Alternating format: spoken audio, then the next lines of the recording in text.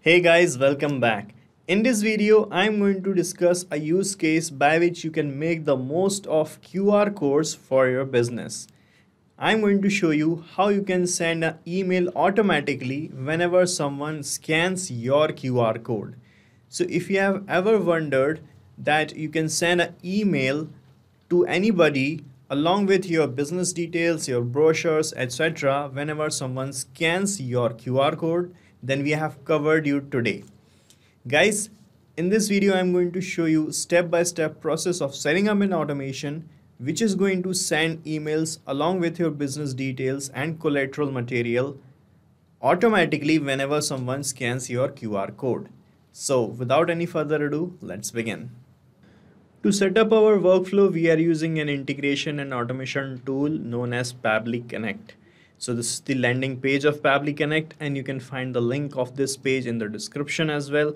From here, you can sign up for free and you will get free automation tasks every month. So sign up right now from the given link and then you can sign in and reach the dashboard of Pabbly Connect. And from this dashboard, click on this create workflow button. Here you can give a suitable name to this workflow. So let me give a name here. So I have given this name. Now I can click on create and you can see the workflow page is loading up here. And on this page, guys, you will find the basic building blocks of our automation, that is the trigger and the action. So trigger is that event which is going to start this workflow, and the action would be the automated response of the trigger. So guys, here we want that whenever someone scans our QR code, then we should send an email automatically. Now guys, to generate that QR code, I am using QR.io platform. Okay, you can use any other QR code generator as you want, and this QR code is linked with a Google form. So whenever someone is going to scan this code, he or she is going to be redirected to the Google form I have created, where they have to fill in some details and submit the form, and an email will be delivered from our side. Okay, that is what we want. So here you can see I have attached the URL of the form here. Okay, and whenever someone is going to scan this form will open up. Let me show you. Okay, so this is the Google form attached with the code. Okay, now guys, in the trigger, I'm going to select Google Forms as the trigger application, and getting the form submitted is going to trigger the workflow. Okay, so search for Google Forms here, then select the trigger event as new response received, and it will give you this webhook URL. And with the help of this URL, by following these instructions written here, we can create a connection with Google Forms. So guys, let's follow the instructions. First of all, we need to open the form in a new incognito window, because I am using multiple Google accounts in the same browser. Okay, so if you're also doing that, it's better to open the form and the spreadsheet attached with this form in a new incognito window to make the proper connection. Here you can see this form has a spreadsheet attached. Okay, so this is the spreadsheet attached with the form. Now guys, in this spreadsheet, you need to click on extensions, and from this add-ons menu, you have to click on get add-ons, and here you have to install an add-on which is called Pabbly Connect Webhooks. So you can search for Pabbly Connect Webhooks here in that search bar like this. Okay, and you can install it. It will just take 2 minutes, and after that you can refresh your spreadsheet. And after refreshing this spreadsheet, when you click on extensions, you will find the Pabbly Connect Webhooks option available here. From here you have to open the initial setup. Under initial setup, you will find these two fields, the webhook URL field and the trigger column field. So in this URL field, you have to paste the URL that you got from your workflow, and in the trigger column, you have to mention the final data column of your spreadsheet. Final data column means the column in which the data is entering finally. Here you can see, as we are going to receive the form submission, the data will appear here in column A, then B, C, and D. So as the data is going to appear here, that is going to trigger the workflow. So let me just copy the URL that I got from my workflow, and let me just enter it here in the initial setup. So here I'm entering the webhook URL, okay, and here I'm going to click on submit, and you can see the setup is configured successfully. And here you can see in the workflow, guys, as we have copied the URL, it started showing waiting for the webhook's response. This means, guys, now we can perform a test submission. Test submission means now I'm going to manually fill the form with some test data, and the data will be captured here in the response section, okay, and with that data only we are going to set up the automation further. So this is my form. Let me open it for you and let me fill in some demo details here. So the email address of a person is demo@pabblytutes.com.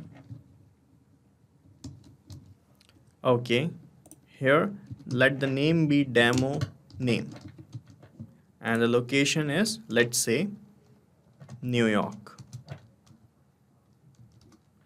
Okay, and here I'm going to click on submit button, and you can see the form submission has been recorded. Let's check in the workflow.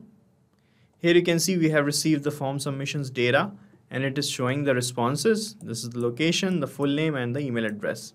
Right now, guys, I want to send an email to this address along with the collateral material of my business, like the prospectus or a brochure or catalog, anything. Here in the action step to send an email, I'm going to connect with Gmail application, and the action event would be send email. Then click on connect button. From here select add new connection, then click on connect with Gmail. It will bring you to this window. From here you have to select that Google account by which you want to send the emails. Then you have to provide some additional access to your account, so just click on allow here, and you can see the authorization is successful and we are now connected. Here, guys, it is asking for the recipient's email address. So I want to send the email to this person who have scanned our QR code. So here I'm going to map the email address of that person only. So you just have to click here, and from the last step you have to map the email label like this, okay. So whenever you are going to click on any of the field here, the previous step will appear like this, and from here only you can see the data. Here in the email subject you can put any subject like company's collateral material. I'm just showing you the demo. You can change all these things according to your specific requirement, okay. Here in the sender's name you can put your name. Here you can select the content type of the email. I'm selecting plain. Here you can type the email content that you want to type. So let me type the email here. So here I have written the email, and here you can see I have written thank you for showing interest in our business. After thank you, if you want to address the person's name, you can map the name from the previous step. Here we have received the name also. I'm mapping it, okay.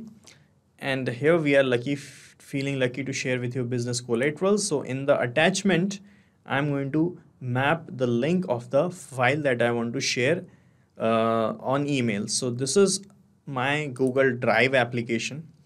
Here I have uploaded my file inside. I have saved my file here in my Drive, and from here I'm going to get the link of this file. So I'm just copying the publicly accessible URL. You have to provide the access. Just click on share, and from here you have to select anyone with the link option. Now click on copy link, and you have to paste the link here in this attachment field like this, so that you can share this file to this person, okay.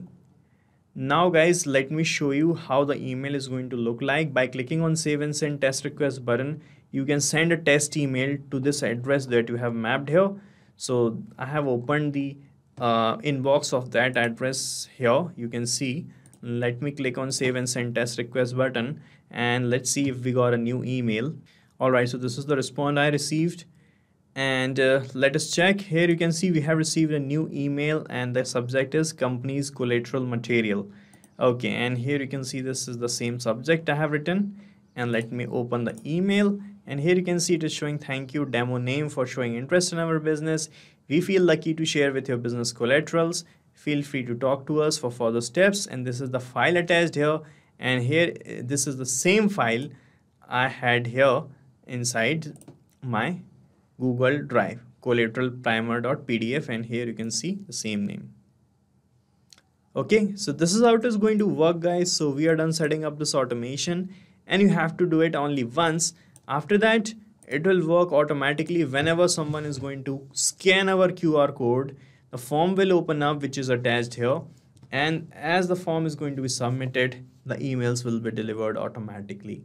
And guys, I'm going to paste the link of the same workflow in the description so that you can clone this workflow in your own free Pabbly Connect account and start using this automation instantly. Guys, thank you so much for watching our video, and please let us know how our automation ideas are helping you in the comment section. And if you have any queries related to this application, please ask your queries from this forum link, and do check the pricing of this application from this link.